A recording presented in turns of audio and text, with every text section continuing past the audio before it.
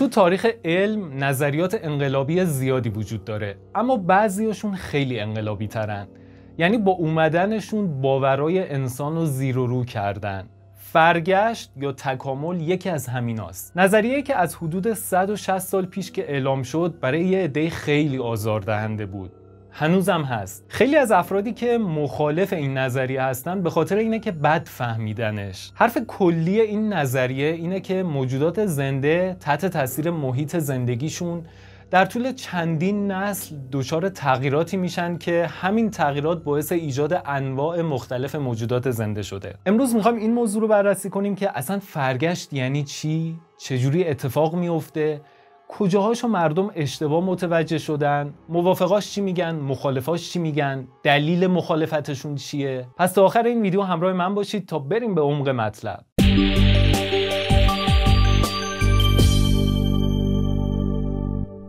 قبل از شروع تشکر میکنم از یکی از اعضای خوب کانالمون آقای محسن حشمتی عزیز از سوئد که لطف کردن برای خرید تجهیزات کمک مالی کردن. ازشون ممنونم، از تک تک شما ممنونم که با کامنت ها و لایکاتون از کانال خودتون حمایت میکنید. خب داستان از اونجا شروع شد که سال 1831 یه دعوتنامه رسید به دست چارلز داروین برای سفر به دور دنیا. داروین 22 ساله تحصیلاتش در زمینه الهیات بود، اما خب از بچگی علاقه شدیدی به طبیعت و علوم طبیعی داشت. کشتی HMS بیگل از نیروی دریایی بریتانیا مأموریت داشت تا از انگلیس شروع به حرکت کنه، بره به سمت آمریکای جنوبی، سواحلش رو بررسی کنه، نقشه برداری کنه، بعدش بره به سمت استرالیا، بعد جنوب آسیا و آفریقا و بعدش هم دوباره برگرده به انگلیس. سفری که 5 سال طول کشید. داروین به عنوان طبیعت شناس این کشتی استخدام شده بود. تو طول این سفر یه مقدار خیلی زیادی گونه‌های مختلف گیاهی و حیوانی جمع کرد و دسته‌بندی کرد. مشاهداتش دائما باعث تعجبش می‌شدن. یکی از مهمترین قسمت‌های سفرش جزایر گالاپاگوس بود. چند تا جزیره آتشفشانی گرمسیری که پر بود از موجودات عجیب غریب. چیزی که باعث شد اولین ایده‌های فرگشت به ذهنش برسه ویژگی‌هایی بود که تو پرنده‌های این جزایر می‌دید. یه تعداد زیادی فنچ یا سحره تو این جزایر زندگی میکردن که با اینکه همشون از خانواده سحره بودن اما یه تفاوتایی با هم داشتن. مثلا نوک بعضیاشون دراز و باریک بود که بهشون کمک میکرد راحت‌تر بتونن کرم‌ها و حشرات رو از داخل شکاف درخت‌ها یا سوراخ‌های زمین بیرون بکشن و بخورن. اما بعضیای دیگه نوکشون کوتاه و کلفت بود که بهشون اجازه میداد دونه‌ها و میوه‌های درخت‌ها رو راحت‌تر بشکنن و باز کنن. ایده‌ای که این قضیه به اضافه تمام چیزایی که دیده بود تو ذهنش کاشت این بود که شرایط محیطی باعث میشه موجودات زنده تغییراتی بکنن تا بهتر بتونن با اون وضعیت سازگار بشن و اینکه این اتفاق برای تمام موجودات روی زمین افتاده. همشون از یه جد مشترک به وجود اومدن و در طول میلیون‌ها سال کم کم تغییر کردن و گونه‌های مختلفی ایجاد شدن. بعد از تموم شدن این سفر طولانی جرئت نکرد این قضیه رو به صورت عمومی مطرح کنه، چون از واکنش طرفدارای مسیحیت میترسید. تا حدود 28 سال بعد این موضوع رو علنی نکرد، اما یه نامه باعث شد شجاعت انجام این کار رو پیدا کنه. یه دانشمند دیگه به نام آلفرد راسل والاس خودش به صورت جداگانه به یه نتیجه مشابهی رسیده بود. برای همین به داروین نامه زد و برای انتشار کشفیاتش ازش کمک خواست. اینکه یه نفر دیگه هم به یه همچین نتایجی رسیده بود باعث شد داروین هم مصمم بشه که نظراتش رو منتشر کنه. این شد که کتاب معروف منشأ گونه‌ها رو نوشت و منتشر کرد. تو این کتاب این موضوع رو مطرح کرد که یه چیزی به نام انتخاب طبیعی وجود داره که باعث میشه موجوداتی که ویژگی‌های بهتری دارن زنده بمونن و بتونن صفاتشون رو به نسل بعدی خودشون منتقل کنن. این کتاب باعث واکنش‌های خیلی شدیدی از طرف جامعه مسیحی شد که معتقد بودن داروین نماینده شیطانه. آفرینش خدا رو داره زیر سوال میبره. اگه تمام موجودات از یه جد مشترک به وجود اومدن، پس نقش خالق این وسط چی میشه؟ حتی ناخدای اون کشتی که داروین باهاش دور دنیا رو چرخیده بود، یعنی رابرت فیتزروی که یه مسیحی متعصب بود، به خاطر اینکه تو این سفر کفرآمیز نقش داشت عذاب وجدان گرفت و در نهایت خودش رو کشت. به هر حال حمله‌های افراد متعصب به داروین ادامه داشت، ولی خب از اون طرف هم تبدیل شده بود به یکی از بزرگترین و معروفترین دانشمندای جهان. این شد یه تاریخچه خیلی خلاصه از به وجود اومدن فرگشت یا تکامل. حالا یه مقدار از داستان بیایم بیرون، بریم سراغ جزئیاتش. کلمه فرگشت یا ایولوشن یعنی تغییر کردن، تحول. اولین بار که این نظریه به فارسی ترجمه شد کلمه تکامل رو براش انتخاب کردن، اما اخیراً میگن فرگشت کلمه مناسب تریه، چون تکامل یعنی کامل شدن، در حالی که این اتفاق باعث کامل شدن موجودات نمیشه، باعث میشه طوری تغییر کنن که با محیطشون سازگارتر بشن. از چند میلیارد سال پیش که زندگی رو زمین شروع شده، فرگشت هم شروع شده، تا همین الان هم ادامه داره. فرگشته که به ما میگه این همه گونه‌های مختلف موجودات زنده رو زمین چطور به وجود اومدن، چطور شده که هر کدومشون ویژگی‌هایی دارن که به درد اون محیط زندگیشون میخوره. منظور از گونه به صورت ساده یعنی اون گروهی از جانداران که میتونن تولید مثل داشته باشن، بچه هاشون هم باز میتونن تولید مثل کنن. اولین سوالی که پیش میاد اینه که چطور یک گونه از حیوانات تبدیل میشن به یک گونه دیگه. برای جواب دادن به این سوال باید 2 تا نکته مهم رو در نظر بگیریم. نکته اول این که تمام موجودات زنده منحصر به فردن. یعنی شما هیچ 2 تا موجودی رو نمیتونی پیدا کنی که دقیقاً مشابه هم باشن. نکته دومم بحث انتخاب طبیعیه. اول بریم سراغ منحصر به فرد بودن موجودات. وقتی که به اعضای یک گونه نگاه میکنیم میبینیم از نظر ظاهری خیلی به هم شبیهن، اما یه تفاوت‌های ریزی با هم دارن. مثلا یکیشون از بقیه درشتره، یکیشون ضعیفتره، یکیشون رنگش یکم فرق میکنه. دلیل این تفاوت‌های جزئی چیزی نیست جز DNA. موجودات زنده از سلولای مختلفی تشکیل شدن که هر کدومشون یه هسته داره. داخل هسته رشته‌هایی وجود داره به نام کروموزوم که از زنجیرهای مارپیچی از مولکول‌ها تشکیل شده به نام DNA. روی این رشته‌های خیلی دراز DNA بخشایی هست به نام ژن. این ژن‌ها اطلاعات مربوط به اون موجود رو تو خودشون ذخیره کردن. پس هر قسمت از دی ما یه بخشی از ویژگی‌های ما رو ذخیره کرده. مثلا یه قسمتش قد ما رو تعیین میکنه، یه قسمتش رنگ چشم ما، یه قسمت دیگهش بیماری‌هایی که ممکنه دچارشون بشیم، هوش، قدرت بدنی، خلاصه همه چیز. هر موجودی هم دی مخصوص خودش رو داره. دی هر 2 تا موجود زنده با هم فرق میکنه. اما اصلا چرا باید اینطور باشه؟ یعنی چرا باید دی من با دی برادر یا خواهرم متفاوت باشه؟ دلیل اینکه دی موجوداتی که از یه پدر و مادر به وجود میان با هم متفاوته برمیگرده به روش تولید مثل. یعنی در مورد جاندارانی که به صورت جفت هستن، نصف دی از پدر میاد، نصف دیگهش از مادر. بعدش این 2 تا با هم ترکیب میشن و دی فرزند به وجود میاد. پس بچه‌شون نصف ویژگی‌هاشو از پدرش به ارث میبره، نصف دیگه‌شو از مادرش، که به این اتفاق میگن نوترکیبی. اما مسئله اصلی اینه که این ترکیب شدن ژن‌ها به صورت تصادفی اتفاق میفته. یعنی یه تعدادی از ویژگی‌های پدر با یه تعدادی از ویژگی‌های مادر به طور تصادفی با هم ترکیب میشن و یه دی جدید تشکیل میشه. تعداد حالتایی که اینا میتونن با هم ترکیب بشن انقدر زیاده که شانس اینکه 2 بار به صورت کاملا یکسان با هم ترکیب بشن و 2 تا بچه با دی کاملا یکسان به وجود بیاد تقریبا 0. مثلا طوله‌های یه سگ و وقتی که دقت می‌کنی می‌بینی بعضیاشون ترسوترن، بعضیاشون چاق‌ترن. البته این ترکیب تصادفی ژن‌ها تنها عاملی نیست که باعث تفاوت‌های جزئی میشه. یه عامل مهم دیگه هم وجود داره، یعنی جهش. جهش به صورت ساده یعنی تغییرات تصادفی که توی دی به وجود میاد. زمانی که سلولای بدن تکثیر میشن، از روی دی سلول‌ها کپی برداری میشه. اما بعضی وقتا موقع این کپی برداری ها یه خطاهای جزئی پیش میاد. یعنی مثلا یه مولکول سر جای مناسبش قرار نمیگیره. دی دستورالعمل ساخته شدن یه موجوده، اما حالا تو این دستورالعمل یه خطای ریزی ایجاد شده.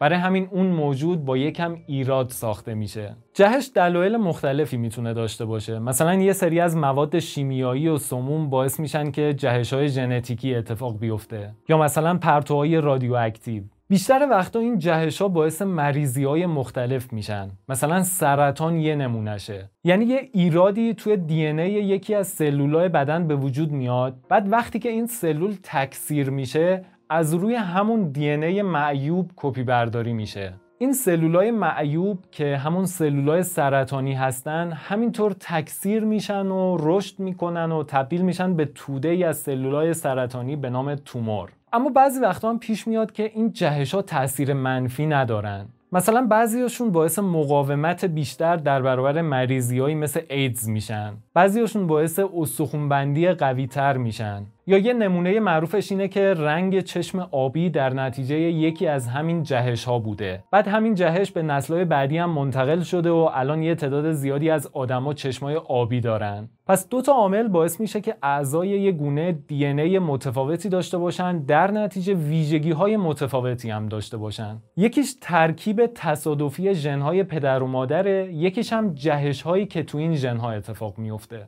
حالا این موضوع چه ارتباطی با فرگشت داره؟ به موجودات زنده وقتی که دقت میکنیم میبینیم اکثرا خیلی بیشتر از اون چیزی که برای بقاشون لازمه بچه دار میشن. حتی بیشتر از اون مقداری که محیط زیستشون کشش داره از نظر منابع غذایی و فضای زندگی و اینا. اما بیشتر این بچه‌ها قبل از اینکه به سن تولید مثل برسن از بین میرن، یا توسط شکارچی‌ها خورده میشن، یا غذا گیرشون نمیاد، یا به خاطر رقابت و جنگ با همدیگه از بین میرن. در نهایت اونایی که ویژگی‌هایی دارن که برای اون محیط مناسب‌تره شانس بیشتری برای زنده موندن دارن. برای همین بیشتر زنده میمونن، به سن تولید مثل میرسن، بچه دار میشن، بعد همین ویژگی‌های مثبت خودشون رو از طریق دی ان ای منتقل میکنن به بچه‌های خودشون. باز این بچه‌ها هم چون همون ویژگی‌های مثبت رو به درد بخور دارن، شانس بیشتری برای زنده موندن تو اون محیط دارن. اتفاق ظریفی که اینجا میفته اینه که هر چقدر تعداد بچه‌ها بیشتر باشه،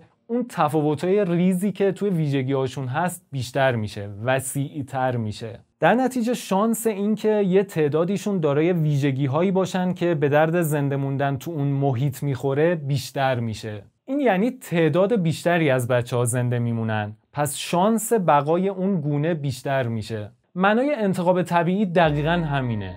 تمام موجودات زنده از جمله خود ما دائما توسط این فرایند انتخاب طبیعی کنترل میشیم. عواملی مثل شکارچی‌ها، منابع غذایی، تغییراتی که تو محیط زندگیمون اتفاق میفته مثل کم آب شدن یا سردتر یا گرمتر شدن یا خیلی چیزای دیگه دائما روی موجودات زنده اثر میذارن. هر کدوم از این موجودات ویژگی‌هایی دارن که تعیین میکنه تحت تاثیر این تغییرات اون موجود زنده بمونه یا نمونه. هر کدومشون که نتونه خودشو با این تغییرات سازگار کنه با بیرحمی حذف میشه. فقط بهترینا زنده میمونن و ویژگی‌های خوب خودشون رو منتقل میکنن به نسل‌های بعدی. پس اینجا به جواب اون سوالمون رسیدیم که چرا اغلب موجودات زنده بیشتر از اون حدی که نیاز بچه دار میشن. دلیلش اینه که این کار شانس این که حداقل یکی از این بچه‌ها ویژگی‌های مثبتی داشته باشه که بتونه تو اون محیط زنده بمونه رو بیشتر میکنه. نکته کلیدی فرگشت همینه، یعنی اینه که باعث میشه یک گونه بر اثر تغییراتی که تو محیط زندگیش به وجود میاد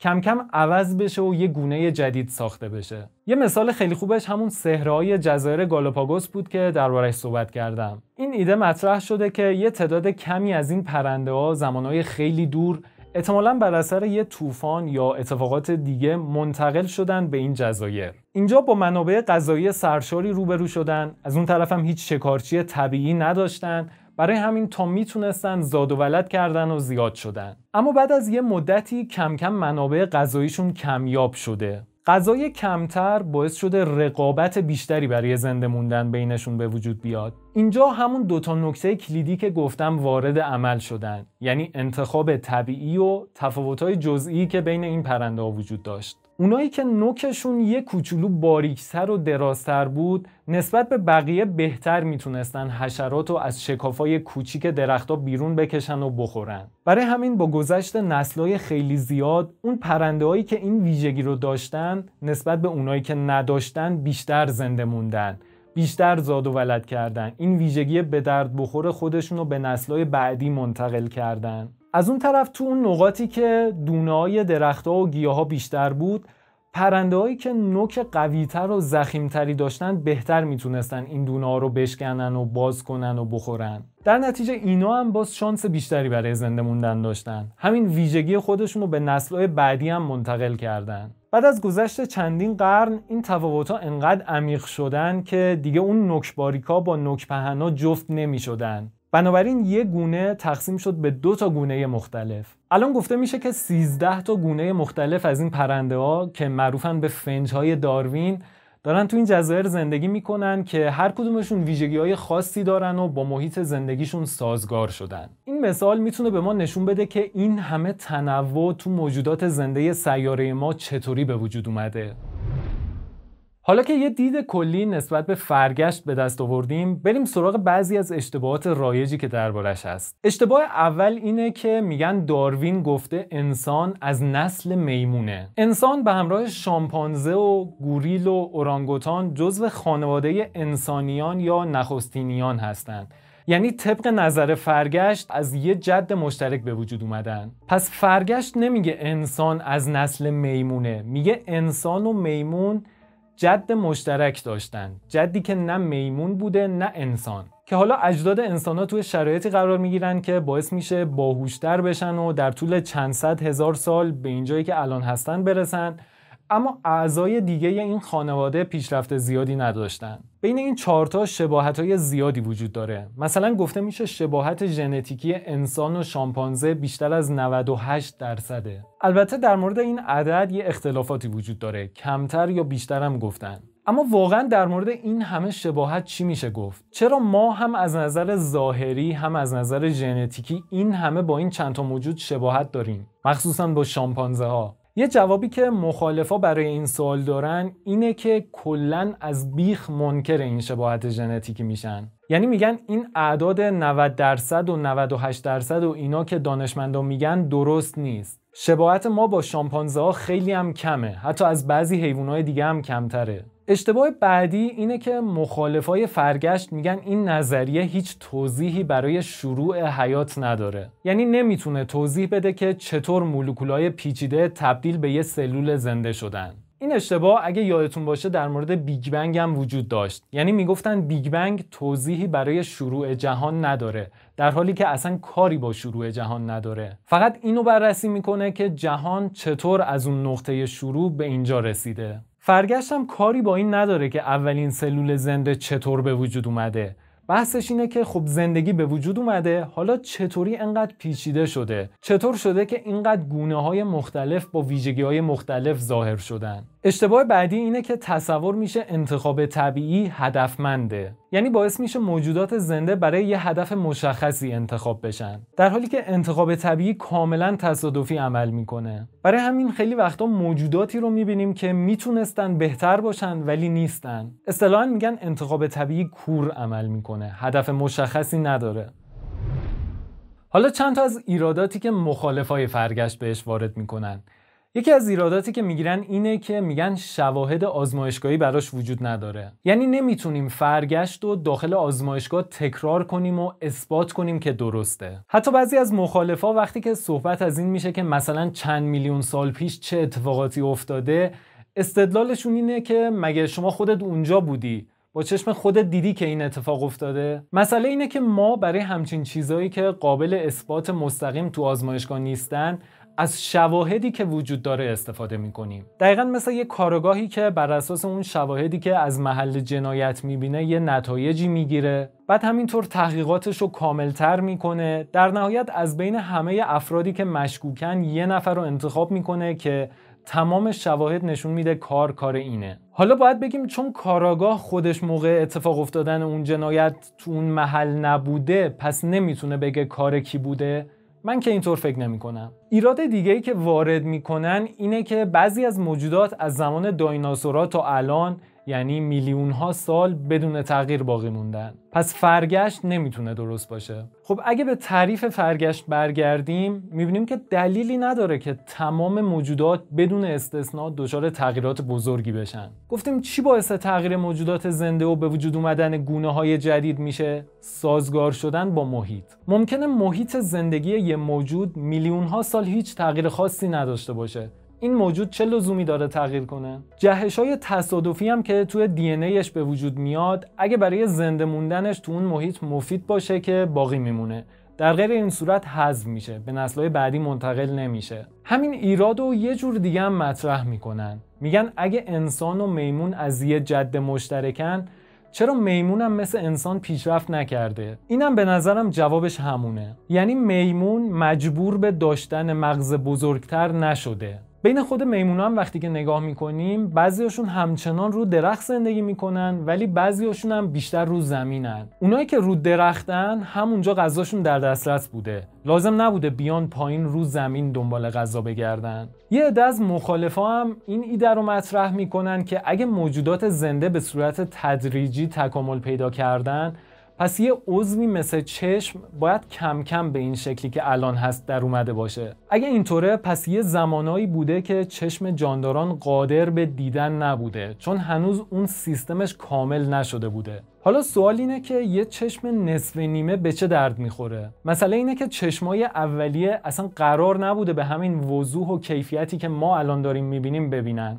اولین اعضایی که به عنوان چشم رو بدن جانداران ظاهر شدن خیلی ساده بودن. فقط یه سری سلولای حساس به نور بودن که یه درک خیلی گنگی از روشنایی و تاریکی داشتن. اما کم کم قابلیت‌های بیشتری پیدا کردن، وضوح دیدشون بیشتر شد، رنگا رو تونستن تشخیص بدن. همین الان هم موجوداتی هستن که چشمای خیلی ابتدایی دارن. یه نمونهش حلزون که فقط میتونه فرق بین تاریکی و روشنایی رو تشخیص بده. همینو در مورد خرطوم فیل هم میگن. اینکه اگه خرطوم فیل کم کم توسعه پیدا کرده و به اینجا رسیده، پس یه وقتایی بوده که خرطومش نصفه بوده. حالا خرطوم نصفه به چه درد میخوره؟ اصلا کارایی داره؟ جواب اینم مشابه همون جواب چشمه. اون خرطوم نصفه هم کارایی مناسب خودش رو داشته. اما الان که طولش بیشتر شده ممکنه یه سری از اون استفاده های قدیمیشو از دست داده باشه، استفاده های جدیدتری پیدا کرده باشه. کلاً هم ایراداتی که به فرگشت وارد میکنن زیاده، هم جوابای زیادی براشون هست. البته همه این ایرادات هم به سادگی اینایی که من گفتم نیستن. بعضیاشون جزئیات خیلی زیادی دارن. یعنی کلاً بحث فرگشت و تکامل خیلی وسیعه. نمیشه توی یه ویدیو همه چیزو گفت. طبق آماری که مرکز تحقیقات پیو سال 2015 منتشر کرد، 97% دانشمندای دنیا فرگشت و قبول دارن و معتقدن که بهترین نظریه است برای توضیح به وجود اومدن گونه‌های مختلف حیات رو زمین.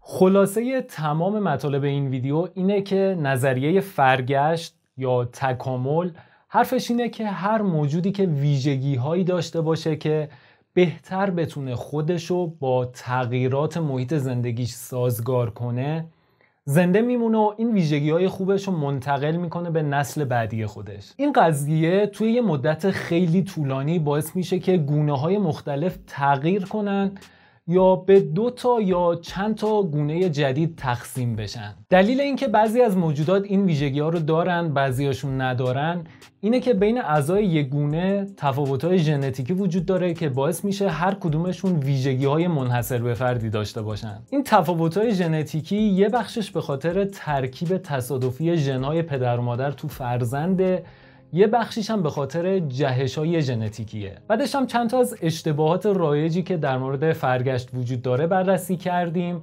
در نهایت هم یه نگاهی انداختیم به چند تا از ایراداتی که مخالفای فرگشت بهش وارد میکنن. از زمان پیدایش حیات رو زمین تا الان 5 تا انقراض بزرگ اتفاق افتاده. آخریش همونه که حدود 65 میلیون سال پیش 75% کل موجودات رو زمین رو از بین برد، از جمله دایناسورها. طبق فسیل‌ها و شواهد دیگه‌ای که پیدا شده تخمین زده میشه که تا حالا بیشتر از 99% گونه‌هایی که رو زمین به وجود اومدن منقرض شدن. شاید ما خیلی خوششانس بودیم که تونستیم تو این سفر طولانی چند میلیون ساله تا حالا دوام بیاریم. هرچند خیلی از دانشمندان معتقدن که داریم وارد 6مین انقراض بزرگ موجودات زنده رو زمین میشیم. شما هم لطفاً نظر خودتون رو تو کامنت‌ها بنویسید. تا ویدیو بعدی یادت باشه که بدون هیچ ترسی سوال بپرس.